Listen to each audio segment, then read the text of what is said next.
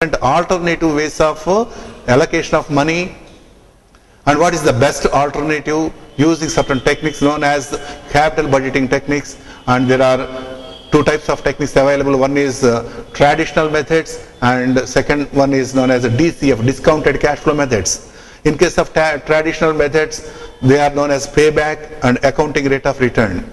They do not consider time value of money, and the other techniques are known as discounted cash flow techniques. They recognize time value of money. Here we have three important methods. One is net present value, NPV, and second one is IRR, internal rate of return, and third one is profitability index. So this is the core content of managerial economics: demand analysis, theory of production, theory of cost, and then markets, profit, and investment analysis. What is the main function of a managerial economist? Whenever there is a need for taking a decision, be it deciding the product to be produced, the rate or the price to be fixed, or deciding the quantity of advertisement budget, or mode of advertisement, or research and development, whatever may be the decision, he has to formulate, he has to clearly define the problem, he has to clearly formulate the alternatives. What are the alternatives available? And then he has to collect data, he has to analyze the data, and he has to arrive at a reasonable solution. So, formulation of alternatives, evaluation of alternatives, and finally suggesting one correct solution to the problem. That is the main function of a managerial economist. So he always chooses best alternative from among the alternatives. And then what are the specific functions of a managerial economist?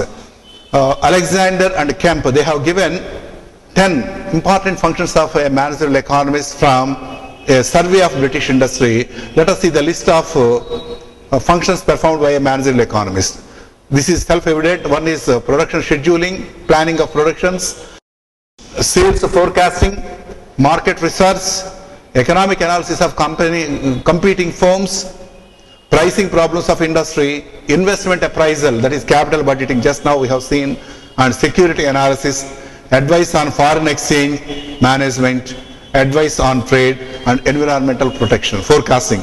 So these are some of the functions to be performed by a managerial economist.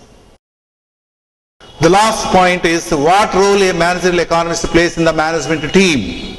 This is very, very important. Being the students of management, you are aware that there are two types of functions, line function and staff function. Line managers are supposed to take decisions, and the job of a staff manager is to provide the required information to a line manager, and line manager has to take the decision. Now, what is the role of this particular managerial economist, whether it is a line function or a staff function?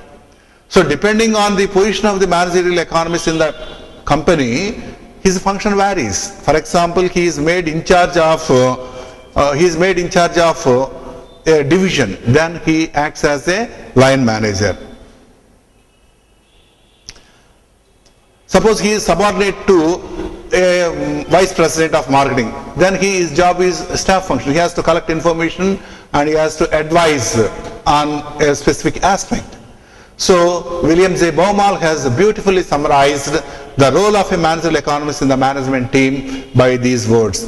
Baumol concludes that a managerial economist can become a far more helpful member of a management team by virtue of his studies of economic analysis, primarily because there he learns to become an effective model builder, and because there he acquires a very rich body of tools and techniques which can help him to deal with the problems of the firm in far more rigorous, far more probing, and far more deeper manner. So this is about the role of a managerial economist in the management team. Thank you.